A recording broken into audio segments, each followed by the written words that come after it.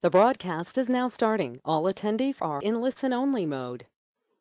Welcome, everyone. My name is Jessica Burke, and I am here along with Andy Capehart, and we are with the Adult Protective Services Technical Assistance Resource Center, APS TARC, and we want to welcome you to this webinar, Critical APS Partner, Understanding the Aging Network, with our presenters, Karl Urban and Jason Wagner, who I will introduce shortly. Next slide, please. Before we get started, I would like to share a little bit of information. This webinar is being hosted by the APS TARC, which is a project of the U.S. Administration for Community Living, Administration on Aging, Department of Health and Human Services, and is administered by the WRMA Incorporated. Contractors' findings, conclusions, and points of view do not necessarily represent the official policy of the federal government. Next slide, please.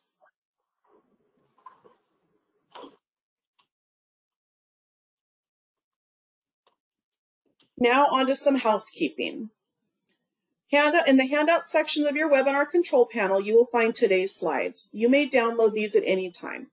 Please use your computer speakers to access audio for this webinar. Please make sure the speaker volume is adjusted to your desired volume.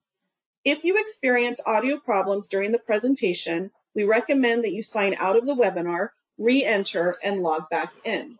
Next slide, please. You may ask questions and share comments by typing them into the questions box at any time during this webinar, and we will relay as many as we can during the Q&A portion of the webinar. Please note, we may not be able to get to all questions.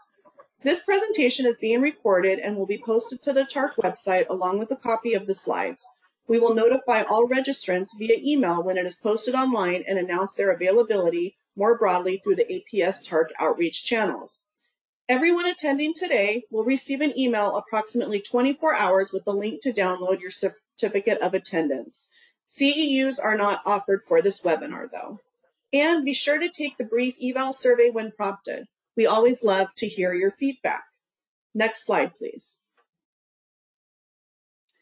Now I would like to launch a quick attendee poll so that we can get a sense of who our audience is today. I'll launch that poll now. So our question is, what profession do you identify most with? Single choice answer: adult protective services, medical, legal, other social services, or other profession.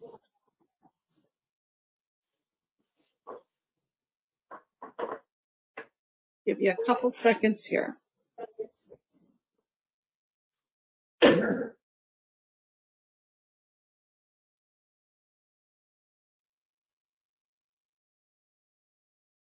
Leave this up for about 15-20 more seconds just to make sure that everybody has an opportunity. So again, what profession do you identify most closely with? Adult protective services, medical, legal, other social services, or other profession? Andy, let's go ahead and close that poll. So it looks like 76%, so 3/4 of our audience today is from adult protective services. We don't have anybody in the medical.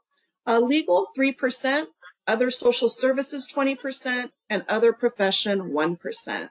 Thank you for that, Andy. Let's go to the next slide. So it is my great pleasure to introduce today's speakers. First, I would like to introduce Karl Urban.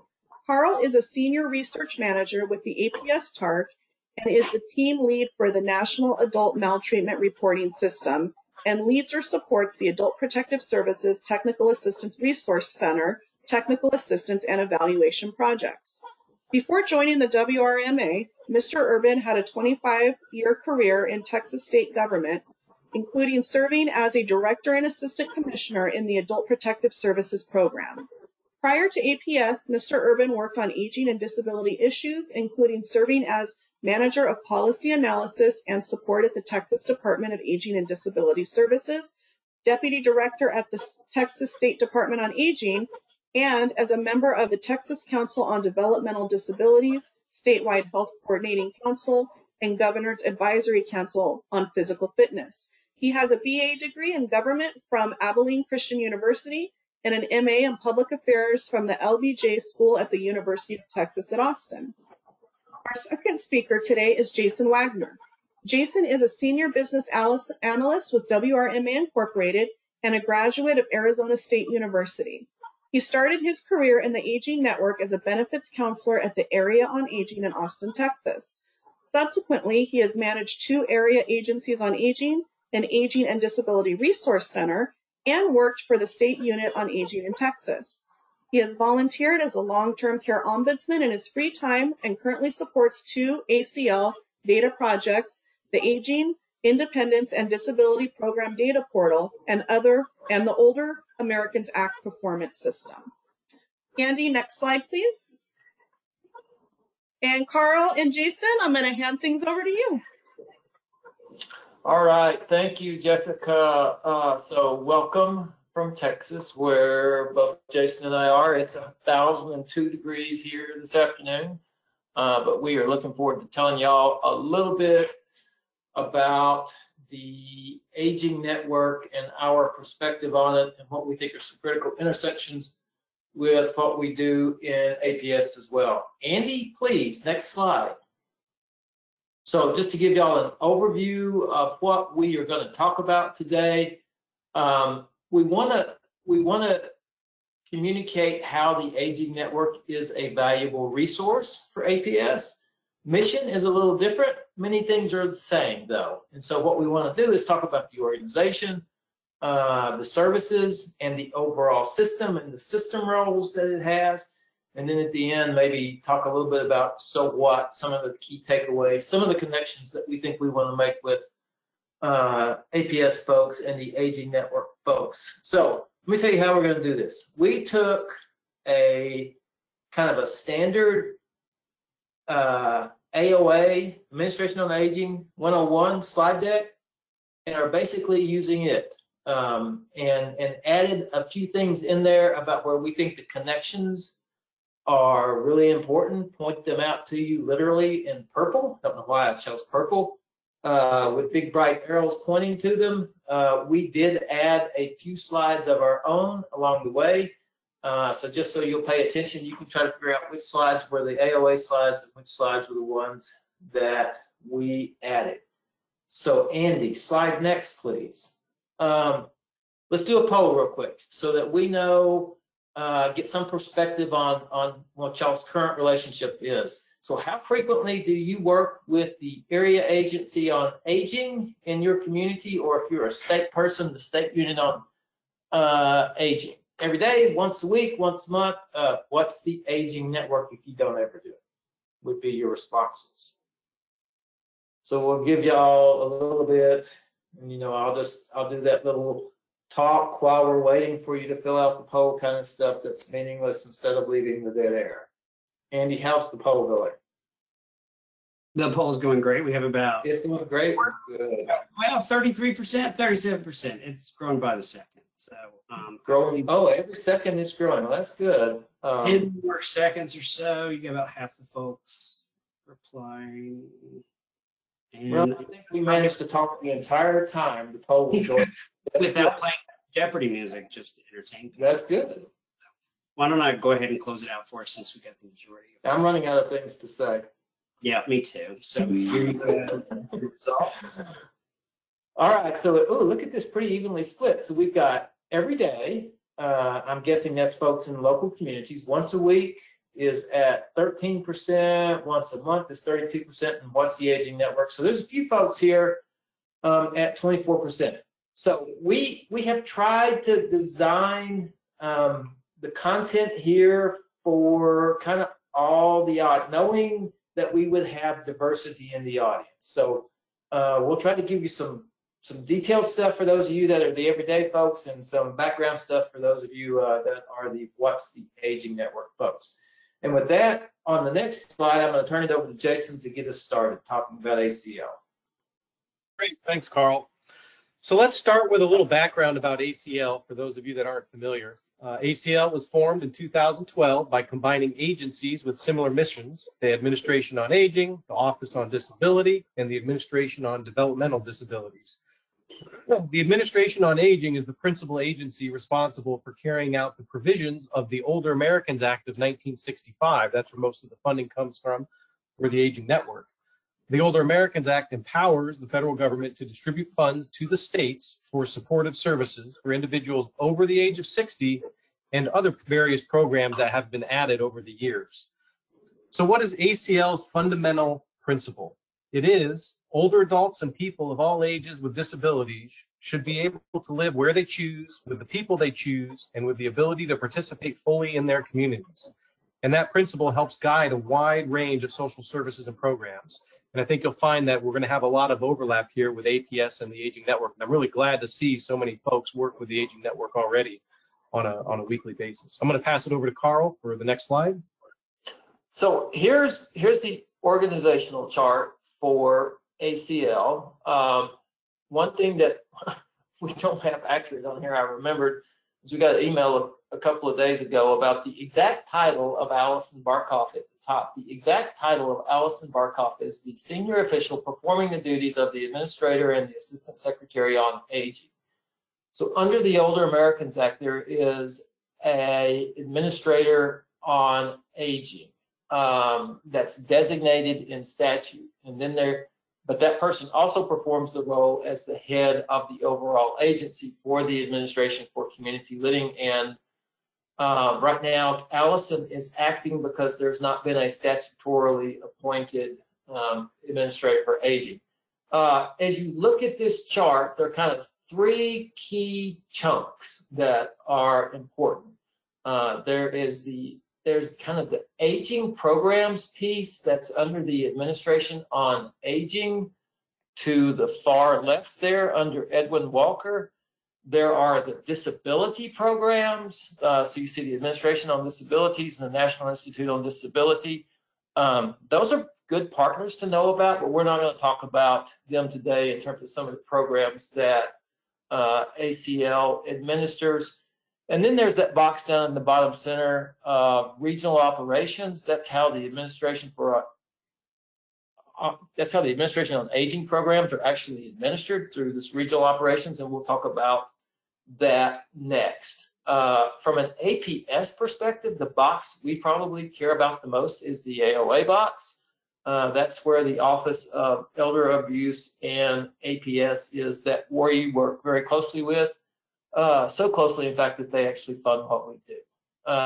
Next slide, please, Andy. So ACL administers the Older Americans Act programs through the regional offices that you see here.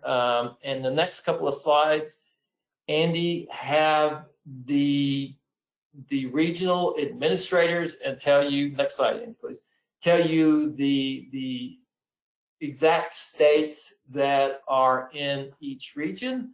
For you state APS people, this is particularly important. There are times that, and you may remember some of this, there are times that ACL, through some of the work that they do with APS, will want the regional administrator, if not involved, at least aware of what is going on. So these folks are kind of important. So next slide, Andy, to get the complete list. And then let's go on to slide 15. All right, so Administration on Aging. As Jason mentioned a minute ago, it was created back in 1965, and there were three programs. Medicaid, Medicare are these huge monolithic programs. But anybody that works with Medicaid and Medicare know that people fall through the cracks. There are gaps in the coverage, and understanding and navigating those systems of care are very difficult. And so at the same time, they had the wisdom for older Americans to create the Older Americans Act.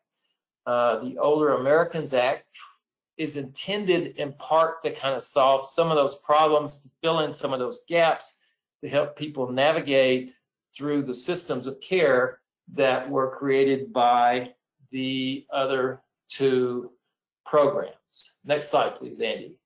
So this next slide is one that shows you how the APS programs around the country relate to the aging network. It's a cross between how are APS investigations conducted. Are they conducted at the state level by state employees, or are they conducted by local employees, cross-referenced with, okay, within state government, where is the APS program located?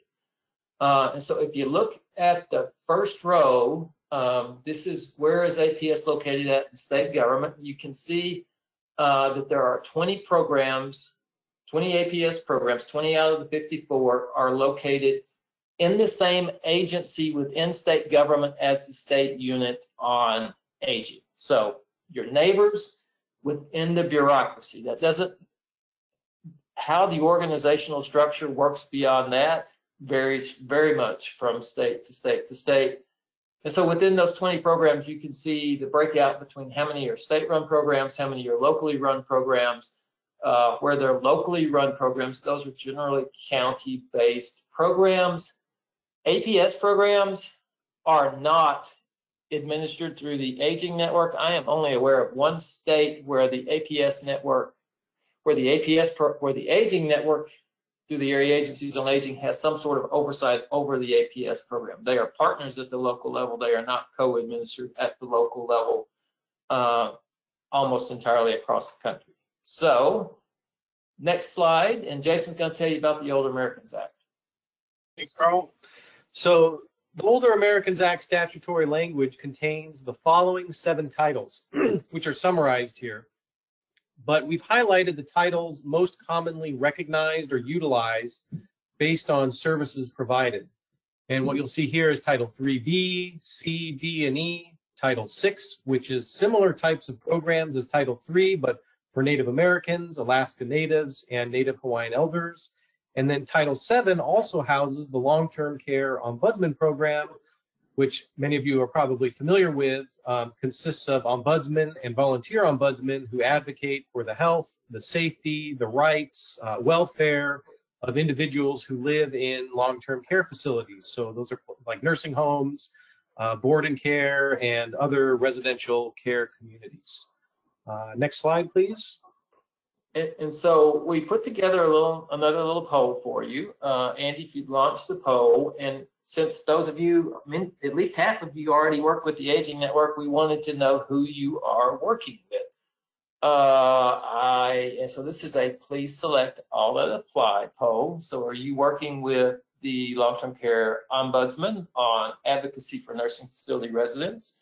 Are you working with the Title III nutrition program, which would be home delivered meals and congregate meals? Are you helping to arrange in-home and social support services like adult daycare? Are you trying to find support for caregivers of some of your clients? And then are you accessing some of the system navigation stuff that the Aging Network does? And Andy, how's our vote going? Let's see, we got about 17% of the folks. Let's give it another 15 seconds or so. All right, so we are curious to see how y'all actually work. And recall, you can vote for all that apply in this particular case. Give it about 5 more seconds, and then I'll close it out and share the results. All right, and then the results should be up on your screen. Karl, go. Clearly does not total to 100% when you check all that apply, but it's the access and assistance programs are used the most. I guess that does not surprise me. And then everything else is pretty close after that. So what we're going to do now is we are going to kind of run through and explain all these programs and how this service structure works within the Older Americans Act. And take it away, Jason. Thanks, Karl. So this diagram here demonstrates the aging network top to bottom from the federal level. AOA is the Administration on Aging, down to the local level. So that gets all the way down to the volunteer level. The Aging Services Network provides a range of community-based services, which it appears many of you are familiar with: your home delivered meals, congregate nutrition, case management, transportation, INA, etc. And these services are intended to reach the most vulnerable older adults with the greatest social and economic need. So from here, you can see you start at AOA, and then we move down to the grantees of AOA. So this is who AOA contracts with, and it's 56 state units and regional areas, and then 282 tribal organizations, and that typically covers the Title VI funding streams. And then those folks contract or work through their state unit on aging with the area agencies on aging. And then if you're familiar with the area agencies on aging, they contract out with many service providers, hundreds of thousands of volunteers to provide all of these supports that you see down in the bottom that meet 1 in 5 or touch 1 in 5 of the seniors in the U.S. And that's about 11 million. I mean, just looking at the number of meals, 358 million meals, 24 million rides, etc., really shows the breadth of the network that the Aging Network serves. Next slide, please. So a couple points about the Older Americans Act to make. Unlike Medicaid, it's not means tested and is available to older adults, but with an emphasis on those with the greatest social and economic need. Because of this, the benefit is it's much more flexible. It's a more flexible system to meet the regional and local needs. And for some of the programs, eligibility information is not even required, though screening for the need is really an important part of what a lot of the providers do. Next slide, please. So who do we serve? Generally speaking, the Aging Network serves anyone aged 60 years or older and those with disabilities. However, a greater need exists, again, for the more vulnerable populations. And in the case of some of the other programs, like Caregiver, there are some varying age allowances that are allowed to be met. This particular slide shows some statistics of the population served, which probably look very familiar to those of you on the call. And if you're not familiar with what ADL and IADL stands for, they represent the activities or the instrumental activities of daily living. So things such as walking, feeding, bathing, to other items such as managing finances, house cleaning, meal prep, and managing medications, just to name a few. As you can see, there's some obvious overlap here with the APS population that's served. Next slide, please. So home and community-based services. The next 9 slides provide insights regarding key service data. So for those of you that are familiar with the services, you'll see some interesting statistics about those services. And for those of you that are not familiar with the services, I'll talk a little bit about each one, and we have some definitions later on in the slide deck. So HCBS, or Home and Community-Based Services, refers to services and supports that are provided to consumers in their homes or offered in the community, including items such as home delivered meals, home health care, homemaker, chore services, transportation, caregiver support services, and much, much more. Part of ACL's mission is to collaborate with other community partners. One of those examples here on this slide is the collaboration with the HCBS Business Acumen Center, which promotes the development of business relationships between payers and providers of integrated health services. So those are folks such as managed care organizations, accountable care organizations, hospitals, clinics, CBOs, known as community-based organizations, who help keep people happy and healthy in the community. And over the last few years, the Biden administration has highlighted the importance of the human services infrastructure. Next slide. This is an example of transportation. It's one of the services that tends to have a significant impact on the population served within the Aging Network, and the ability for individuals to get to and from daily activities such as doctor's appointments or grocery store, etc., plays a major role in keeping folks in their home, which is one of the primary goals of the Aging Network, so folks can stay in their home, age in place, and not be moved out where we tend to see problematic occurrences occur, which I'm sure many of you are familiar with. Next slide, please. Another critical service that is part of the Aging Network is nutrition services. It includes congregate meals, home delivered meals, and other nutrition programs that serve the population. The nutrition services use a formula grant process to fund the meal programs. So the formula takes into account the U.S. population over 60, and that determines the state's share of the available funds for those particular programs. And there are some other programs, NSEP, we call it NSEP, it's Nutrition Services Incentive Program. That fund is based on the entity's percentage of the total number of meals served in the prior federal fiscal year. So these are just some examples of how funding is accounted for and provided to the various entities up and down the aging network. Next slide, please. And here are some more statistics showing how nutrition really is a critical component to remain in the community. One of the nice things is these congregate meals or home delivered meals are provided as a reference and follow the dietary guidelines for Americans, which is really nice because a lot of times folks don't even understand what they should be eating once they've been brought into the aging network, and this really helps to promote that capacity. Next slide, please. And here are some more statistics about the number of meals served, which I find is staggering sometimes when you think about it. 90% of the clients report that the program has helped them stay in their own home. So you look at the number of people here that have been served, and you think about the fact that 90% of them are saying, without it, I may not be able to stay in my home, is a testament to how important the congregate and home delivered nutrition programs really are to the folks that we serve. Next slide, please.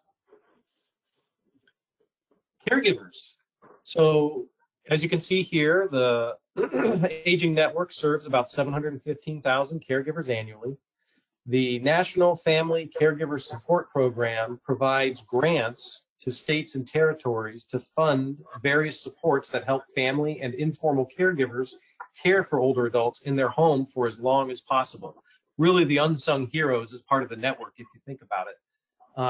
Grantees provide 5 types of services for the caregivers. Information to caregivers about available services, assistance to caregivers in gaining access to the services, individual counseling and the organization of support groups and caregiver training, respite care for those caregivers, give them a break from their activities and caring for the older individuals, and supplemental services on a limited basis. Eligibility is a bit different from the non-caregiver programs, where if you're 18 or older caring for somebody 60 plus or somebody with Alzheimer's, you can receive services. And then older relatives, we call it the grandparents program, who are age 55 caring for children under 18, or somebody who's 18 to 59 with a disability are eligible. Next slide, please. So some more statistics for you to take a look at about the importance of caregivers caring for the aging population. I'm sure many of us on this call have been, or currently are, or probably will be caregivers in the near future or at some point. Some examples of some of the programs that are part of the caregiver network is the RAISE Family Caregivers Act, which became law on January 2nd, 2018. And it directs HHS to develop a national family caregiving strategy. So what it's trying to do is promote greater adoption of person and family-centered care. So rather than just focusing on providing people services, how do we get the family to participate in what needs to be done to care for this? And that's both healthcare and long-term service settings. The assessment and service planning, including care transitions and coordination involving care recipients and family caregivers. Additional information, education, and training supports, more respite options, and financial security and other workplace-related issues. Next slide, please. So now we'll move away from Title III, and we'll talk a little bit more about Title VI from the original slide that we went into. So Title VI is very similar to Title III as far as the programs that are provided, but the contracting mechanism is a little different, and it's directed solely at the Native Americans and Native Hawaiian populations. In this case, the formula that funds the tribal organizations allocates based on their share of the population age 60 and over in their service area. And a lot of times that population is referred to as the elders. The program is also very responsive and respectful to the cultural attributes of these communities. Next slide, please. And as you can see, it's many of the same types of programs that we just reviewed for Title III, congregate home delivered meals, information and referral, transportation. Then it also has caregiver support programs that assist families and grandparents caring for grandchildren, and services that meet a range of caregivers' needs. So I'm gonna go ahead and pass it back to Karl. Next slide, please. So that's sort of the meat of what happens under the Older Americans Act in the Aging Network in terms of all of the services that they provide. We thought it would be interesting as a point of comparison to look at, okay, well, what does APS do? And so this is a slide from our about to be published evaluation in which we ask the question, how does APS provide services by individual service? And so you see a long list of services there down the left-hand side of the axis. And then you see 3 different blocks on how those services are provided. In the first block, it's provided directly by APS staff. In the purple block, it's provided by APS purchasing the service. And then the third block, the blue block, is APS is referring people for services for this particular service. So two key things to point out here, I think. When you look at this array of services, the lowest one on here at 36 programs is money management. Clearly, APS is in the business of their clients needing a wide array of services. The second thing that's interesting about this is that the blue mechanism, the referred by APS mechanism, is by far the predominant mechanism that APS uses for most services. Given the overlap in services between what the Aging Network does and the fact that APS is usually referring clients, I think the connection is fairly obvious. And with that, I'll let Jason talk about long-term care ombudsman. Next slide, Andy. Thanks, Karl.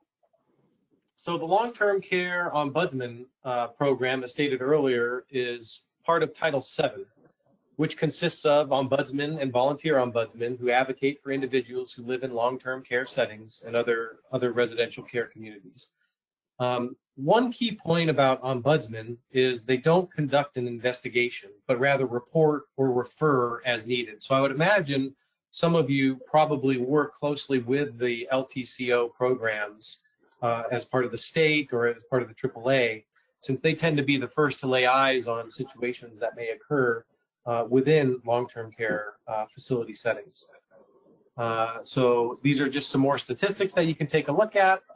It's pretty interesting to see how many visits and how many volunteers are part of the long-term care ombudsman. It's almost 1 to 7, the number of volunteers to the number of professional ombudsmen. And I can tell you, as a volunteer myself in the past, the professional ombudsmen are just that. They're extremely professional and they really take their job seriously. And I can't imagine what would happen to a lot of these folks if they didn't have them there to advocate for them when nobody else is there for them. So I'm going to pass it back to Karl for a slide. Next slide, please.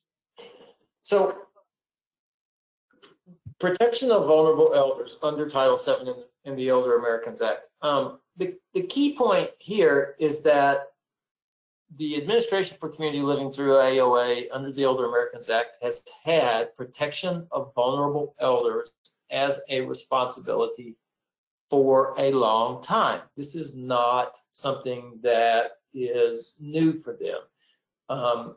And so you can see that they have been doing this advocacy and this work in a number of different areas, whether it's implementation of the Elder Justice Act. They now do the Elder Justice Coordinating Council. They fund the National Center on Elder Abuse. They've established the National Adult Maltreatment Reporting System, the APS Consensus Guidelines for you APS folks. These are things that y'all are all familiar with. And so when they established the Office of Elder Justice and APS, it fit pretty well in with this mission that they already had related to protection of vulnerable elders. Jason, talk a little bit about legal services in this regard. Yeah, legal services. This is probably an underused APS resource, but for those of you that do use it, probably realize just how beneficial it is. So as you can see here, legal services provided 933,000 hours of legal assistance last year. But what does legal assistance encompass? So we have some of the top areas listed here. It helps people access public benefits, so SSI, SSDI, Medicaid, Medicare, veterans benefits, unemployment compensation, etc. If they have benefits counselors or attorneys on staff, they can draft advance directives, designate surrogate decision makers who will effectuate older adults' wishes if they become incapacitated.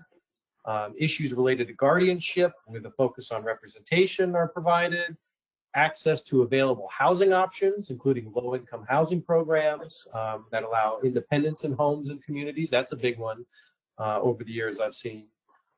Foreclosure or eviction proceedings that jeopardize the ability for folks to stay independent.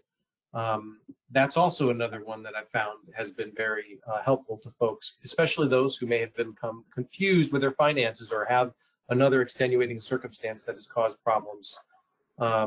Some other items, gaining access to long-term care, private financing options, and then more importantly, elder abuse, including consumer fraud and financial exploitation of older persons.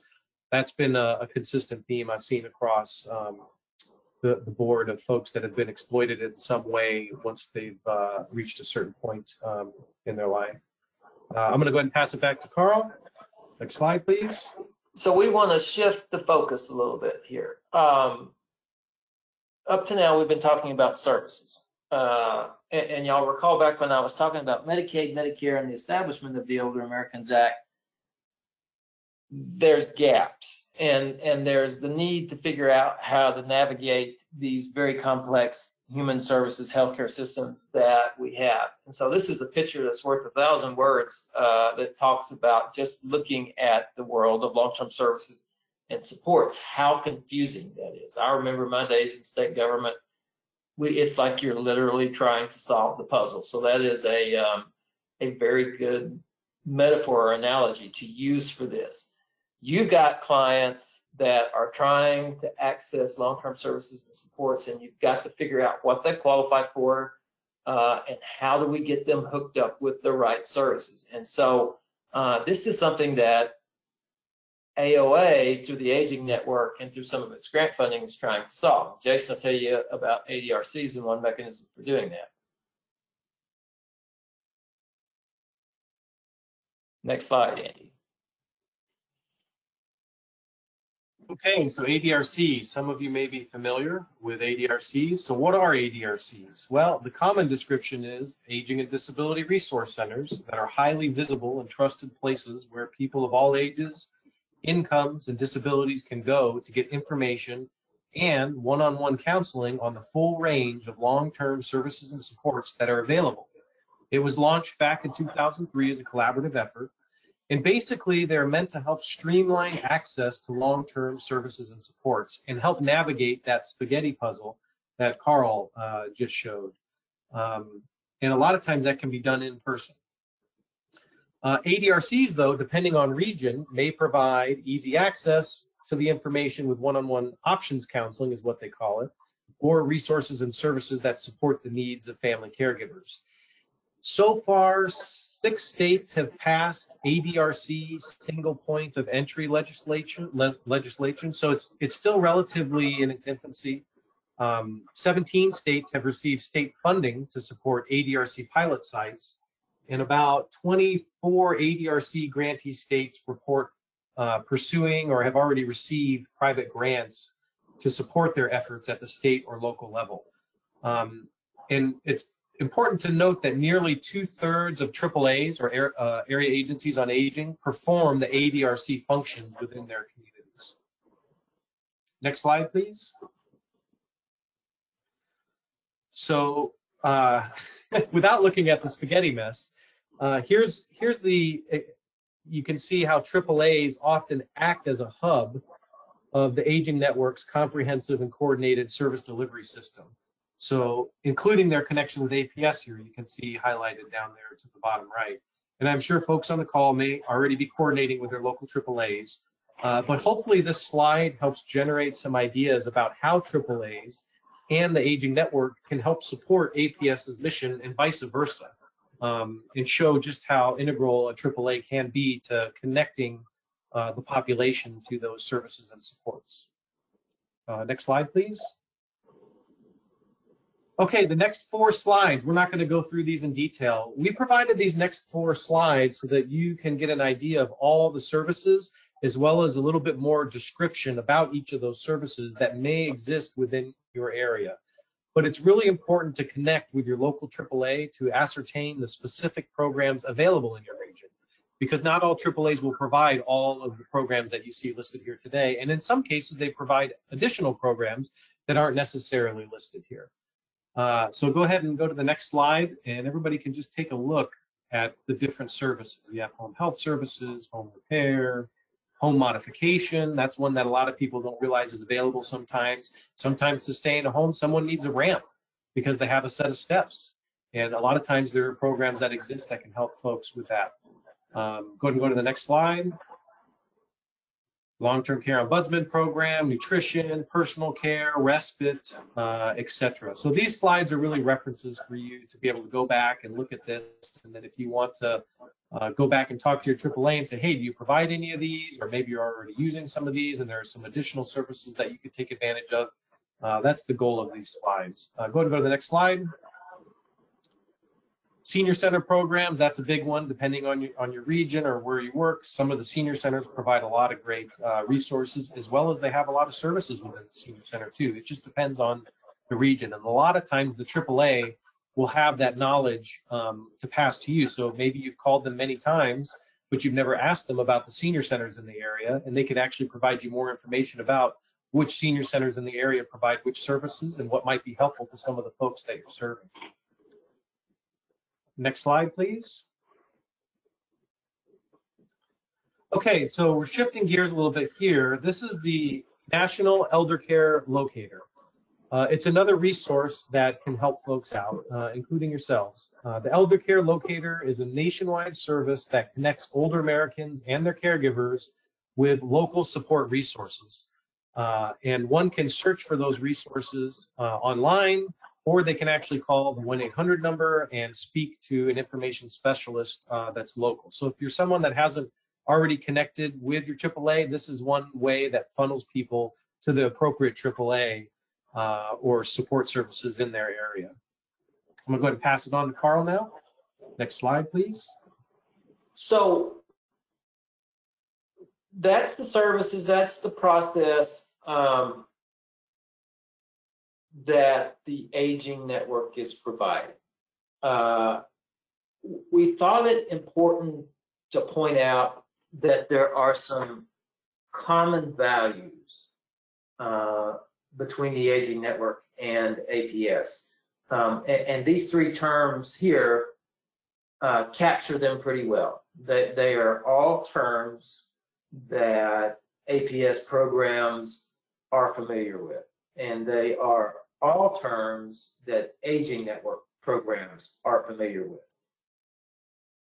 Maybe they mean different things slightly in different contexts to different programs, but the values that they represent, I think, are well understood, and they are shared between what the APS programs do and what the aging network programs do. They are very focused on the client consumer needs and client and consumer decisions, and even in the case of the Older Americans Act programs, I would even say self-direction beyond self-determination. In APS world, we are all familiar with the fact that determining capacity so that we can understand client decision-making capabilities is a critical part of what we do. How we plan services within APS, according to the data that we've seen from our own survey, is very much centered on what the individual needs, what the individual wants, It is the same sort of mechanism within the case management and information and assistance services that the Aging Network provides. And then in both cases, the focus is ideally on community-based in-home services, services in the least restrictive environment that is possible to meet individual needs. And so both sets of programs are focused on trying to deliver services in those types of environments. So next slide, please.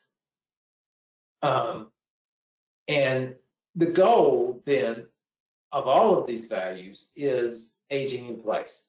It is a very explicit goal for the Older Americans Act program. It is a very implicit goal within the APS programs, and that's trying to invest in those core and home community-based services that help people stay at home.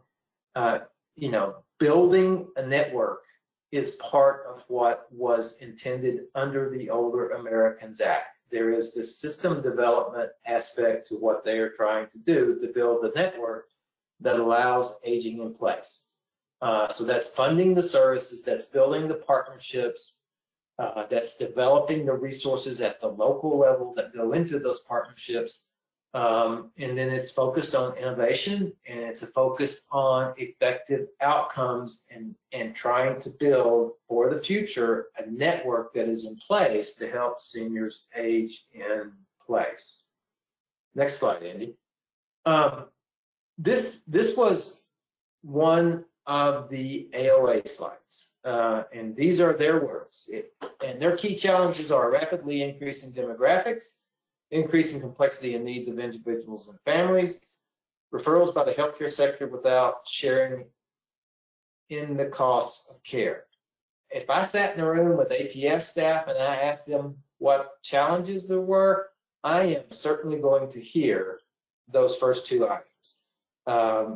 The APS relationship with the healthcare sector is not quite the same as it is with the Aging Network, but even then, that relationship is critical in terms of working together. So some of the key challenges that the Aging Network has identified, I think, overlap a lot with the challenges that we face in APS.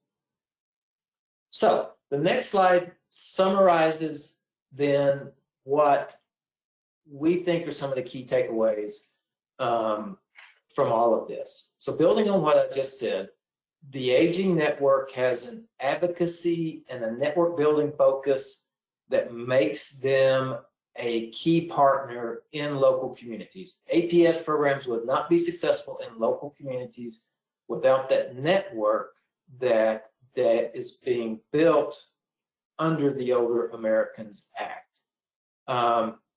APS, conversely, has a protection function that the Aging Network does. Aging Network has an advocacy function as it relates to vulnerable adults, but they do not have a protection function. This is where APS is the valuable partner for the Aging Network when they come across situations which an investigation in which the maltreatment types are of a different nature than the Aging Network is set up to deal with. So you've got these slight differences in mission between the two. But the reality is that the APS and the Aging Network serve similar populations with similar needs in the same communities. That makes it critical that they work together. So Jason will give you a few points on how that works. So number one is build a professional relationship with your local AAA staff. I've seen in the past AAAs and APS doing in-service training with staff, meet and greets with the staff, etc. And then also that would give you access to the AAA contractor base through a formal relationship potentially, or an informal working together to find services in the community and sharing that information with each other. And then another one that I thought was really important, and I've seen work really well in some of the areas that I've practiced, is get to know and contact the AAA case managers, benefits counselors, and ombudsman directly. If you have a direct line to these folks, a lot of times you can solve problems pretty quick, and vice versa. A lot of times they can head off a problem before it becomes a real issue. So I've found that that's been really beneficial over the years. And then advocating as part of the aging network planning process. So the aging network and the AAAs go through planning processes where they do regional plans and they talk about what they're going to be implementing in their community. They make decisions about which services they're going to fund more than others. So you only have a finite amount of funding to provide in your area. And when they're doing their area plan, they need to know where are the critical needs that need to be met, because typically all services are being used at all times. There's very rarely ever a moment in time where AAA is unable to use up all its money. It's usually always how much can I put towards one thing or the other. And then having that connection with the AAA and advocating on behalf of certain things or informing them of what you've seen out in your work is a helpful aspect of that network planning process.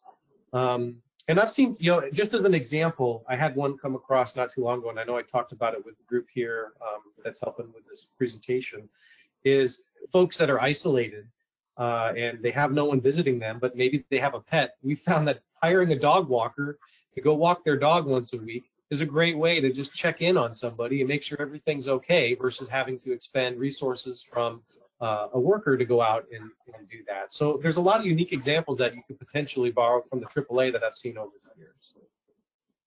And with that, Karl. So, and the example I would give is I remember my conversations with Ron DePogue. I doubt anybody on this webinar knows Ron DePogue. Ron DePogue was the AAA director in Wichita Falls, Texas for a long time. Wichita Falls is not the biggest, richest community in the world. And I just remember having conversations with her about how she works with APS. And she said, they would even go so far as they'd get their case manager together with the APS staff. They'd each figure out what kind of resources they have in place. And they would basically share responsibility for trying to take care of the needs of the individual that met the protection aspects of the APS mission, but yet at the same time met the mission of the aging network to help that individual in place. So the opportunities for partnership and working together are there, and they need to be taken advantage of on a case-by-case basis, because what you get in the aging network and in the APS program is highly complementary, and you should be working together with them as a critical partner. So next slide is just a slide to give you some sense from the ACL website about what type of information is available on the aging network. If you need more information, you can go there and get that information. And at this point, next slide, Andy, we would be glad to answer any questions. Thank you so much, Jason and Karl. Really, really good information. Something that really stood out to me was that 85% of those receiving care from a caregiver would be at risk at nursing home placements if it weren't for that caregiver. That number is really speaks volumes. The other thing I wanted to point out too, Jason, I really enjoyed how you talked about the dog walker. I remember, for those of you who are on, I did APS investigations for about 12 years, and I remember using Meals on Wheels, whether the client really needed it or not, is a knock on the door to kind of check in on them. So thank you for that. All right, so I'm going to open it up to questions right now. I do have one. This person says that they're a new APS professional, and they want to know regarding the services on the 4 slides. So the services that's provided. Are all of these services provided in or available in every part of the United States? So who would like to take that one? I can take that one. Yeah, so unfortunately, no. It varies by region. So those are the services. There's a primary core set of services that need to be provided, a lot of the meal programs, et cetera. Mm-hmm. But as a state develops their planning for how services will be provided, and then that's provided to the AAAs determine which services they're going to provide in their area. So that's why we say it's so important to connect with your local AAA to find out exactly what services they're providing. And maybe they do provide that service, but maybe they don't have very much funding, and you end up with a waiting list that could be a year or more long for someone to get a service. And an example of that is, I think I touched on it, was ramp building. I know there was a time where to get a ramp built, you had to wait at least a year or two for funds to become available, but that varies by region. So it's really important to connect with the local AAA. And just like Karl had pointed out, where APS and the AAA director had met and reviewed all their resources to provide those services to those individuals. That's really the best use case I could think of. Thank you so much, Jason. I think we have time for one more question. So it says, were there any major changes in the proposed rules that just closed on the 15th that would impact anything that you presented on today? Did either of you able to answer that question? Oh, I have a very clear and succinct answer to that question, which is I don't know. Okay. All right. As Andy will tell you, we have discussed that we need to read those rules, and we have not read those rules yet. Okay. My guess is the answer to that is no. The stuff that we have discussed today is kind of the core foundational stuff. Gotcha. Within the network, and I doubt that they've proposed any rule changes that would change any of that. But that's a great question, and as I said, Andy and I have already talked about the fact that as this rule process goes along, in the end, when the rules get adopted, we certainly need to look at them and see what changes are finally adopted that APS programs may need to know about. So that's something for us to work on in the future. Okay. Then one final last quick question. Is there a website that houses all of these services so they can be accessed directly? Hey, Jason, you know the answer to that? I do not know the answer to No, that. you can review the definitions from ACL's site. If you start looking at Older Americans Act, it will define all of this. But again, I would have to defer back to the local AAA. Some AAAs maintain very robust websites that talk about everything they do. Some states maintain very robust websites that talk about all the services they provide. But in the end, I know sometimes that stuff doesn't get updated frequently. And the best way to know what's going on is to connect with those managing these programs. So whether you talk to the manager of the ADRC, or you connect with some of the caseworkers or the case managers or the director of your regional AAA, whoever's serving your area, that's the finite way to determine just how much resources are available that you can tap into. And I'll tell you, for the most part, folks that run AAAs, they're really great people. So I'm sure you're going to love meeting them if you haven't met them already. You know, this circles back to the first question that was asked about services in the local community. And as Jason explained,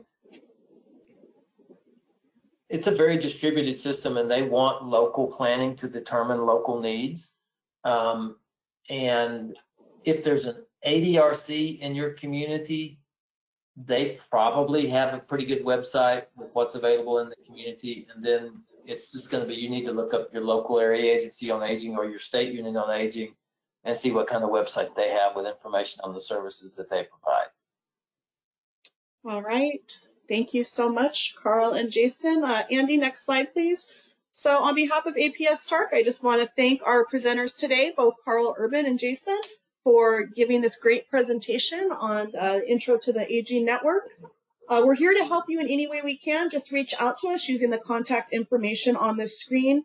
We're here to support you and enhance the effectiveness of APS programs by working with partners on the use of data and analytics, applying research and evaluation to practice, encouraging the use of innovative practices and strategies, and providing individualized technical assistance to APS programs. I also want to give you a friendly reminder to please complete the evaluation. We really like to know your thoughts and your points of view. So we want to thank each and every one of you for taking time out of your day for your own professional development and for all the work that you do to keep the older and dependent adult community free from abuse, neglect, and exploitation. Enjoy the rest of your day. Thank you.